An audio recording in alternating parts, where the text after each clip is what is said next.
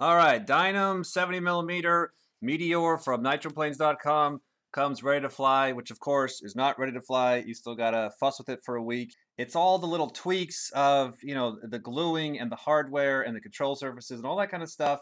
If you just slap it together, your plane unslaps itself mid-flight and you end up crashing.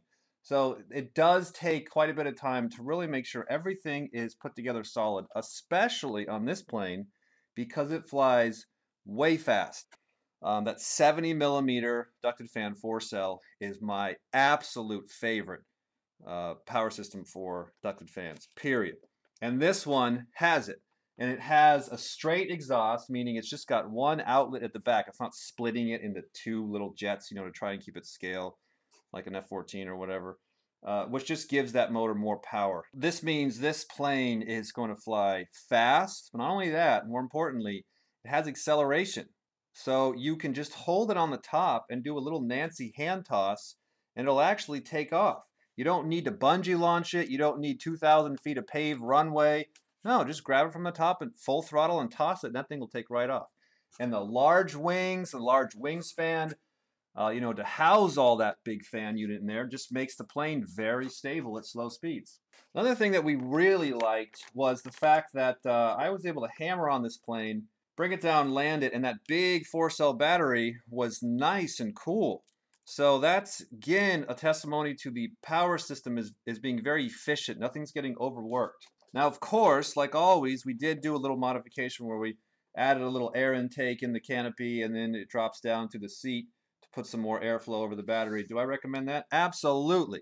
Is your plane running a little bit cool without it? I would still do it, because why take the risk?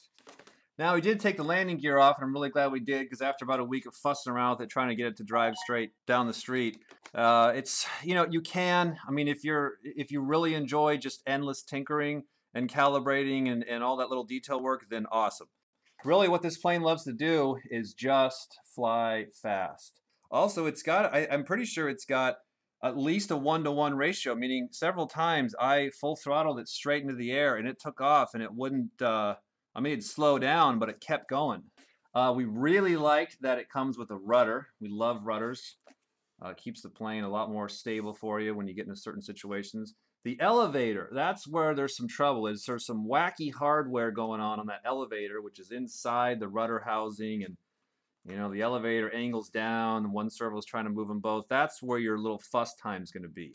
It's tricky to land because this airfoil is so efficient and this plane flies so fast that it was hard for me to circle it around and try and land it close to me because it's like the Hawk Sky. It just keeps gliding forever.